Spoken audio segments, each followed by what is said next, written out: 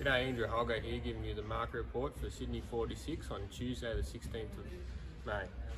We've probably seen a slightly softer market today across all microns. We've seen some heavy losses in that finer edge, up to 80 cents, possibly 100 in certain parts.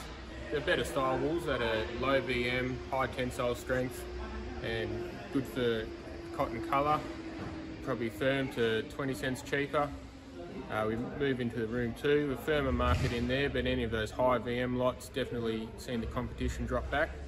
Carding market once again, softer again, locks and short lambs, crutchings, softer tone for the day, and crossbreds irregular, those better prepared final crossbreds, seen some good competition.